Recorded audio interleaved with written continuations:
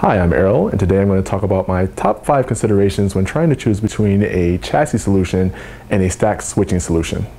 Both of them have similarities. They both have a lot of ports, they both have redundancy, and they both have centralized management where you can get to a lot of ports from one place and configure them all. In most situations in a network, people will put the chassis in the core and the switches on the edge.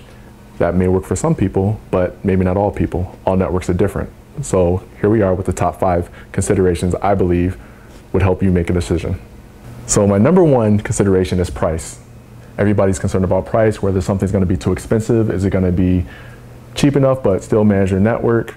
Well, chassis tend to be more expensive. There's a lot of parts in it. You're talking about power supplies, fan trays, the blades that go into it. So it's going to be a more expensive price than the switches.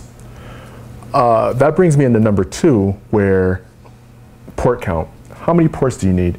Generally, they say the magic number is 144, where once you hit 144 in a stack switching solution, it's more economic to go to a chassis solution where you'll make up the money somehow. My number 3 consideration would be reliability. Chassis tend to have better airflow, so they will break down as much as maybe a switch might break down. Power supplies, some switches, some of the more advanced switches nowadays have removable power supplies, but chassis have bigger power supplies, many options for power supplies, and also multiple power supplies. Some chassis have 6 power supplies, some have 3, as opposed to where a switch may only have 1 removable or 2 removable for redundancy. Also, reliability, a dead switch. When a switch goes down a stack, you pretty much have to take it out the rack, put a new one in, connect it back up.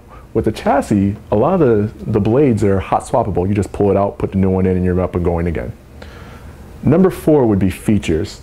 Chassis tend to have more advanced features that some switches may not have. There's chassis that you can put a firewall in to do things with. They have bigger processors, they can handle more. My number 5 consideration would be longevity. Chassis tend to have a longer lifespan than switches. You've seen things like the Cisco 6500 around for years, whereas a new technology comes out with a switch, they come out with a new switch. When Gig first came out, there were 10100 switches, there's nothing you can do about it, you have to get a new switch. Whereas with a chassis, you just take out the blade, that's 10100, you put in a 10100 1000. Same thing goes from Gig to 10 gig. Okay, so that's been my top 5 considerations on trying to decide between a chassis solution and a switched stack solution. Hope you enjoyed the video. Thank you for viewing.